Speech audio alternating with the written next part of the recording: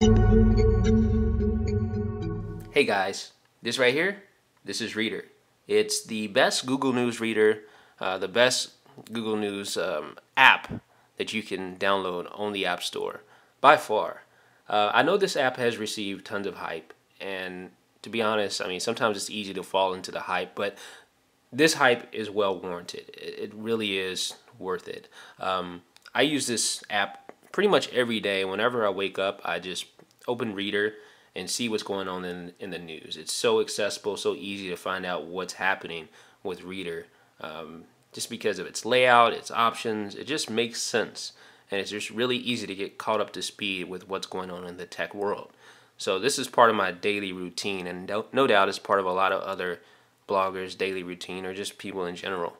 But there is one nice thing that I would like to see with Reeder, and that's the pull down to refresh option. You see that? When you pull down, there's no refresh.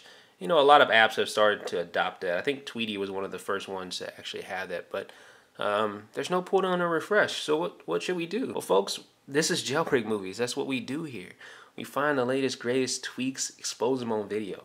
So I'm going to show you how you can enable pull down and refresh on your Reeder app. All you need to do is open up Cydia, and you should see a new package here called Pull to Sync for Reeder. So it adds Tweety-like pull to sync read feature to Reeder, something that this app could well benefit from. It could also benefit from a search option. Come on, guys. Let's get a search option in Reeder. Okay, so it's installed. Go ahead and pop open Reeder. And okay, we got some new stuff from Mac Stories and a few others. There you go. You can pull down and refresh. You have to do this in your overall list of feeds, though. You can't do that in, unfortunately, you can't do it in just the all items section. You have to actually be in the list of feeds to pull down to refresh. But that's cool. I mean, that works. I'm okay with that, you know. So I usually stay in all items view just so I can capture everything that's happening. But this works as well. So you just pull down and refresh right there on the main list of feeds there for Reeder.